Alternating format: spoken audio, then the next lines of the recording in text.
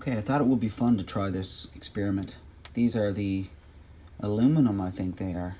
Listen to the difference. Here's the brass. There's the aluminum.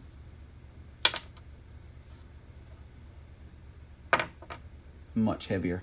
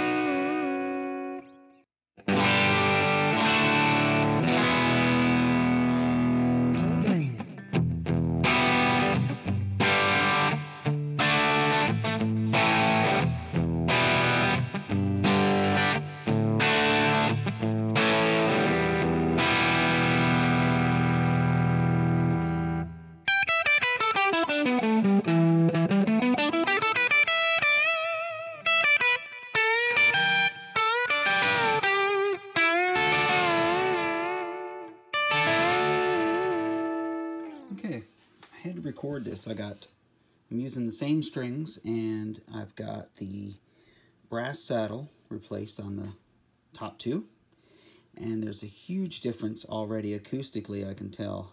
The aluminums sound like they did on the drop test. They sound really tinny compared to the brass. This is my first set of brass saddles that I've ever had, actually, and usually I keep stuff stock, but lately in the last couple of years I've been trying to do some modifications and kind of getting the bug for that.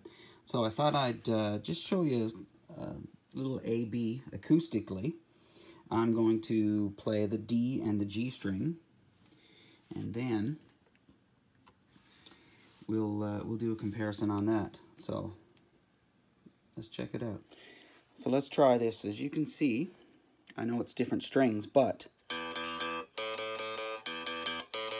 that's brass.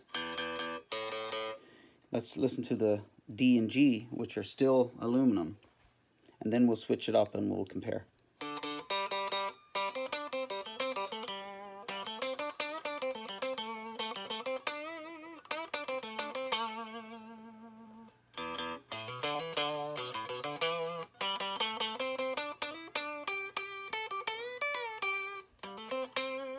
So I'll replace these two remaining ones, and then we'll try those and let's compare acoustically and see if there's a difference.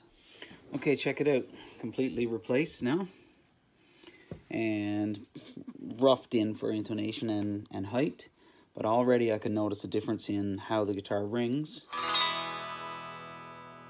It feels a little bit different. It feels like there's more contact in the bridge area. Okay, and here's the test with the D and the G string.